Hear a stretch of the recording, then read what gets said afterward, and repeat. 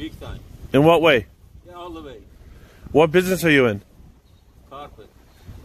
I don't want to disclose that. No, I'm not, because I'm on Social Security, but my fundraising has definitely been hurting. So the corona is definitely affecting. 100%. Everybody in the world. We're So- all in the same boat. That's why a lot of people don't have to pay their rent for 3 months. They talk to the landlords. And that's why there's checks coming in the mail from Trump, from the government, right? $1,200 for me because I'm a single man.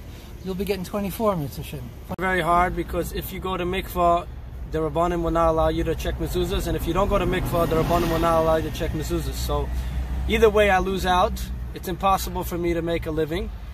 Either I go against the Rabbanim or I go with the Rabbanim, and either way I can't check, so I'm in trouble. So I haven't been able to make money since all these takanas happened. I'm in trouble. Financially, Baruch Hashem, Hashem sent parnasa. Baruch Hashem. You don't have to worry about it. Zalmi, as a businessman, how is coronavirus affecting you financially? It's affecting every business. That's the real answer. You got to trust in Hashem. You got to make kalim to work around what we're dealing with. You got to roll with the punches. There is no business that's affected more, affected less. I think everybody's getting hit at this point from different directions. And thank Hashem for what we have. Baruch Hashem, be b'simcha, and let's truck through this. Can't get things done.